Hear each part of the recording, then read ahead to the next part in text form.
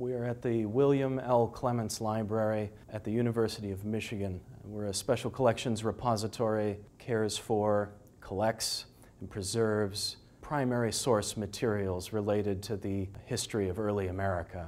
Today we're talking about a few of the manuscripts and books from Mr. Clements' original donation, again in 1923. To represent the book division of the library, we've selected this rather unassuming volume written in Latin and printed in 1493 in Rome.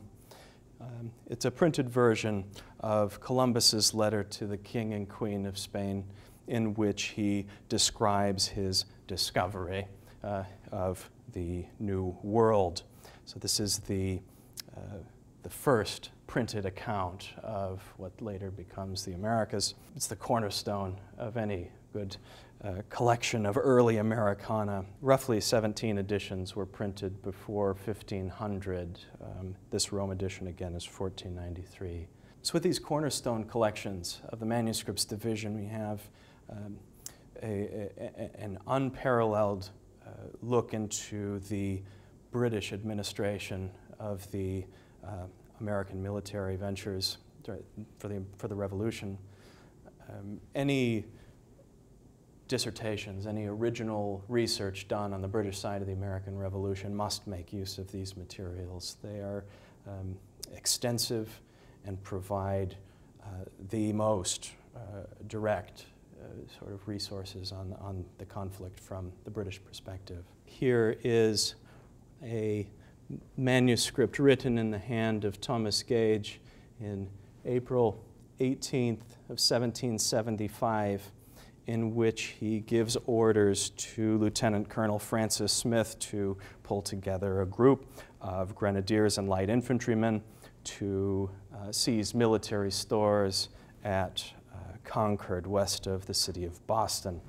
Sir, you will march with the corps of grenadiers and light infantry put under your command with the utmost expedition and secrecy to Concord, where you will seize and destroy all the artillery and ammunition, provisions, tents, and all other military stores you can find. In effect, this is the draft of the order that begins the American Revolution. Mr. Clements also acquired the papers of Sir Henry Clinton. They were purchased in 1925, arrived in the States in 1926.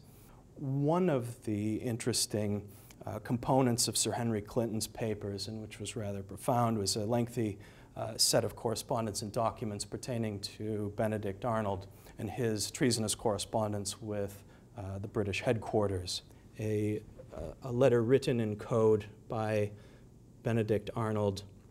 It's a dictionary substitution code in groups of 3. These numbers describe the page number of a previously determined volume, the line number, and the word number of a particular page. And once deciphered, this particular manuscript is Benedict Arnold's conditions for the act of turning over the important post of West Point to the British. This sheet is a contemporary translation of the coded document, and I'll read a passage from that. If I point out a plan of cooperation by which Sir Henry shall possess himself of West Point, the garrison, etc., etc., etc., 20,000 pounds sterling, I think, will be a cheap purchase for an object of so much importance. Another example of an item from Henry Clinton's papers is written during the John Burgoyne's expedition in 1777. A number of items in Clinton's papers are written in code in various forms, where the writer and the recipient both would have a mask, a piece of paper with some shape or multiple shapes cut from it. Both having this mask, the writer would place the mask over another sheet of paper, and they would write the intended correspondence in the shape of that in the shape of that opening, and then meticulously construct a letter around it so that in the case where this letter would be captured by the enemy, the actual intended message would be buried to anyone who doesn't have and doesn't know to use the mask in question. In this case, William Howe, who's commander of the army at this point, commander of the British Army at this point, is taking his troops to Philadelphia rather than providing support to John Burgoyne in the north near Albany.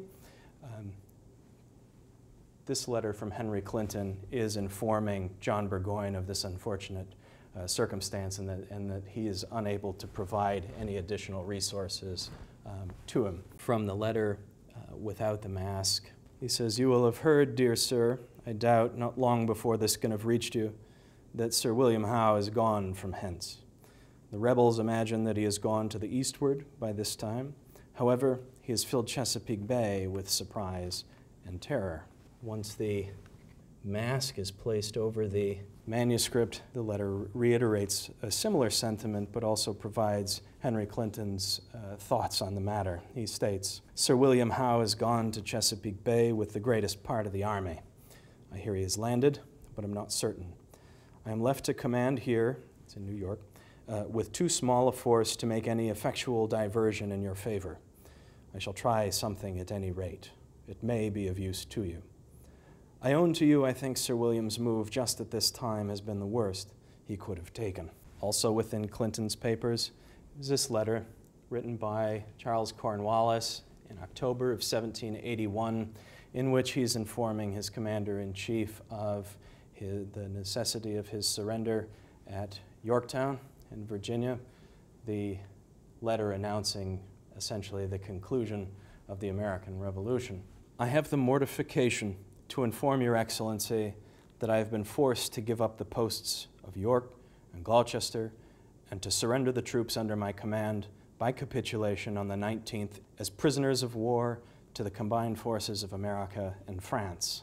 The next manuscript I'd like to show is a manuscript written by Tobias Lear, George Washington's personal secretary, describing the general's last hours at Mount Vernon in Virginia. This is Tobias Lear's handwriting.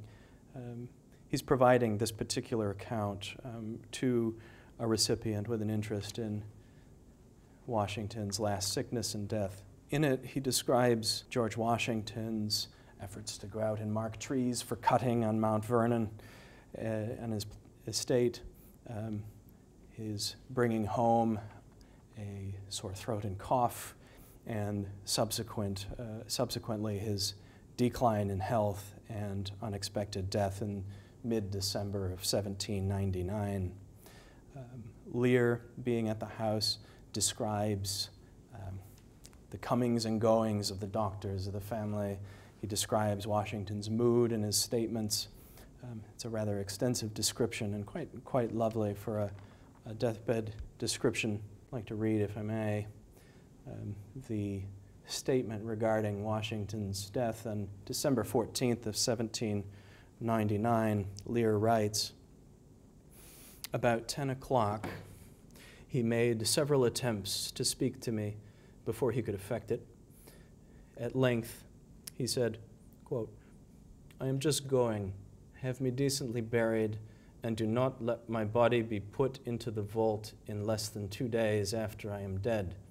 End quote. I bowed assent. He looked at me again and said, quote, 'Do you understand me?' Unquote. I replied, 'Yes, sir.' 'Tis well,' said he. About 10 minutes before he expired, his breathing became much easier. He lay quietly, he withdrew his hand from mine, and felt his own pulse. Spoke to Dr. Craik, who sat by the fire. He came to the bedside. The general's hand fell from his wrist. I took it in mine and laid it upon my breast. Dr. Craik put his hands over his eyes, and he expired without a struggle or a sigh." The William Clements Library is a premier repository for the study of early American history, currently stretching to about the year 1900. The library is open to scholars and to the public, and we always encourage researchers to come and utilize the materials.